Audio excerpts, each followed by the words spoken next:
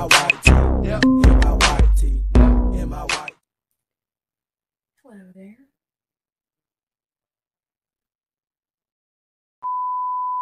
What's up, guys? I know you can't see me right now that well.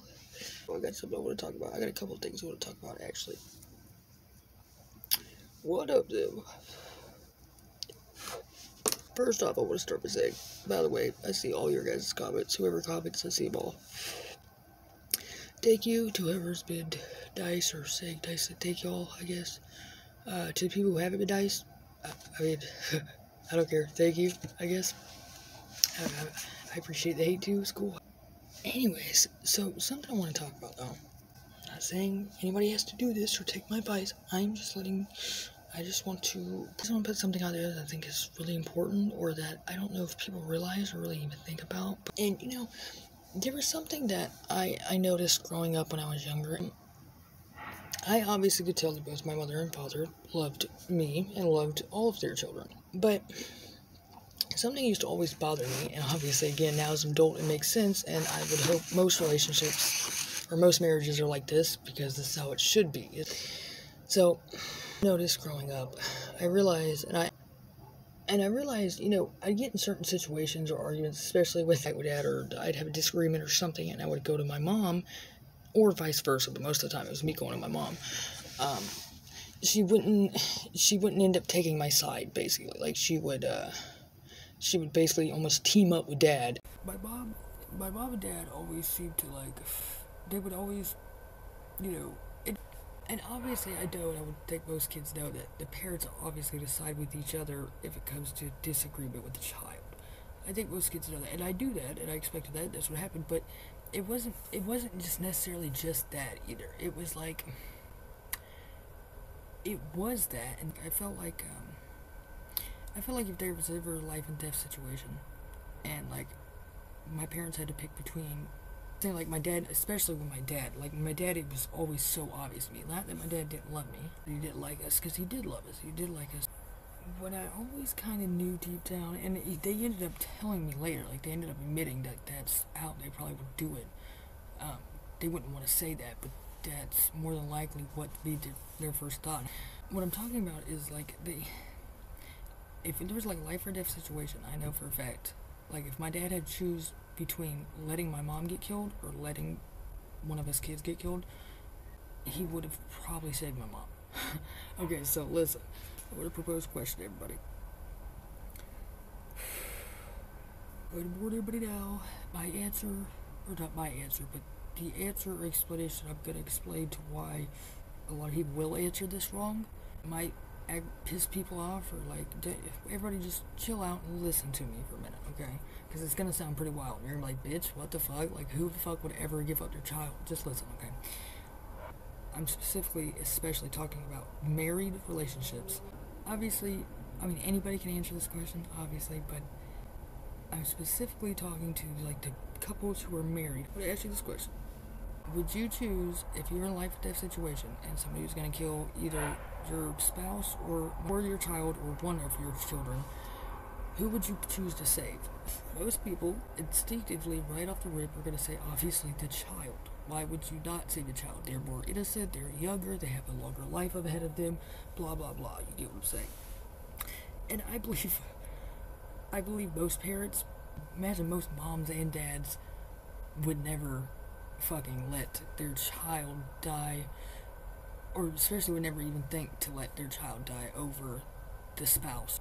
But I actually think it's something very important, and I don't know if people realize it, because, like, you won't hear this nowadays. You were like, the fact, I feel like saying this actually kind of sounds weird, the fact that a couple would choose to give up their child than to give up one of themselves. This is what I think a lot of people don't realize. A lot of people be talking about when, you know, when you're married like this, when you dedicate your life to somebody, you're like your partners for life, like to death do us part, when you're to where you're not going to divorce no matter what happens, kind of like with my parents' situations, like no matter what happens, they do not divorce and they stay together.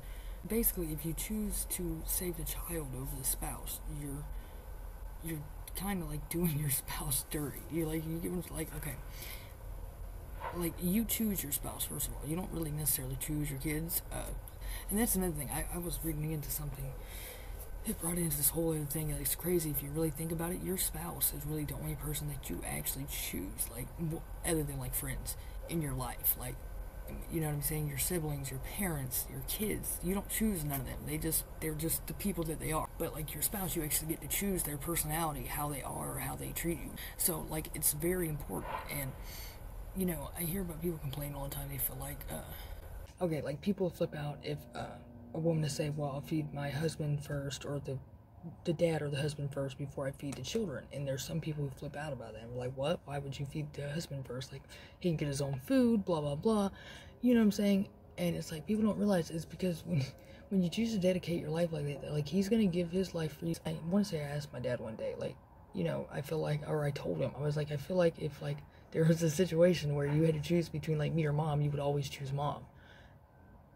And he basically, like, you know, affirmed or whatever,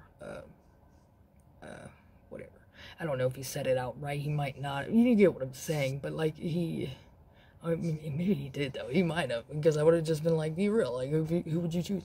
And, you know, me and my dad don't really like each other a lot of times, because I'm his daughter. You know what I'm saying? He's fucking pain in the ass a lot of times. And I'm a pain in the ass to him. So, and we didn't choose each other. So, like, I get why my dad would choose my mom. Like, why would he fucking want to be stuck with me the rest of his life?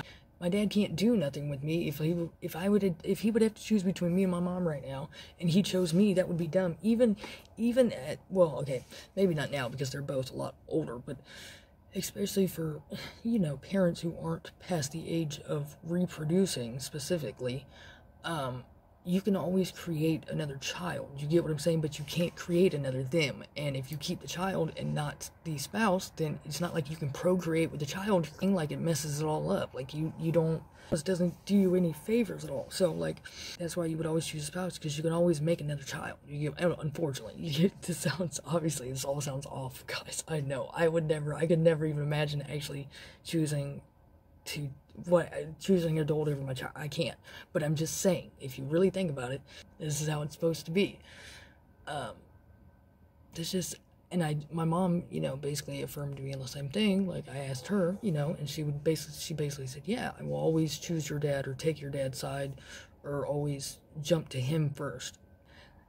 And that's what I'm saying. Don't nobody take this. Like, my parents were very loving and protecting of us. Don't get me wrong. It's not, you could just tell they had a stronger bond, which they should have. I mean, they've been together for fucking years. I mean, before I even came along, they had, you know, saying to their kids and stuff. So you gotta think, this is a whole lifetime. Like, once I thought about it, it kind of made sense. Like, I understand why dad would choose mom over me, and why mom would choose dad over me. And I learned that I really shouldn't take it to heart like that, because it's like, they love us, but they kind of got to in a way. Just kind of the whole point of why you're supposed to go out and find your person. Is like, your parents can't be that person for you. Neither can your friends. Like, you have to go out and find that person that you guys would sacrifice each other's lives for and shit.